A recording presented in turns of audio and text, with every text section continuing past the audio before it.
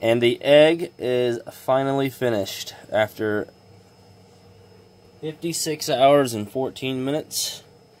I believe it took about 650 grams of PLA. I used Hatchbox white PLA. I printed the original size. This is the original size that you can download off Thingiverse. I didn't print the inside of this one. It messed up, so I never got a chance to reprint it. But after I printed this one, actually I printed one of these before for my son, and he absolutely loved it. So I started this one for him, and then he asked me one day if I could make him a big one.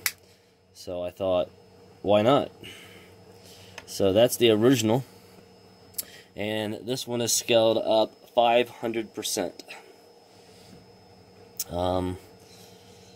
As I said, it took 60 hours to print. This was actually my third attempt.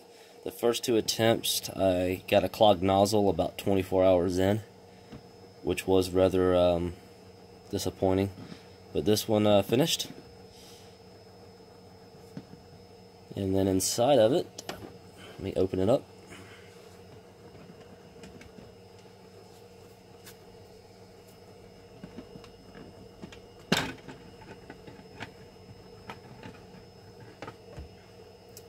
And there's the inside.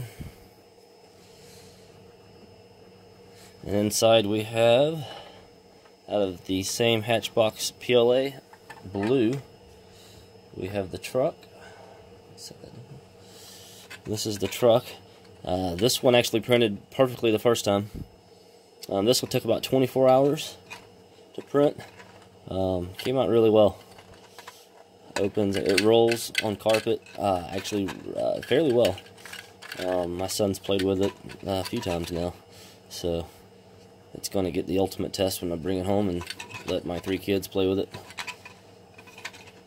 But no, it fits in there nicely. It actually fits in there with actually a lot of wiggle room. The tolerances at this size are a lot bigger, so it fits in there nicely.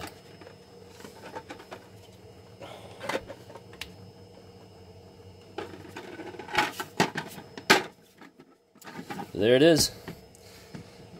The surprise egg at 500%. And there is the original size.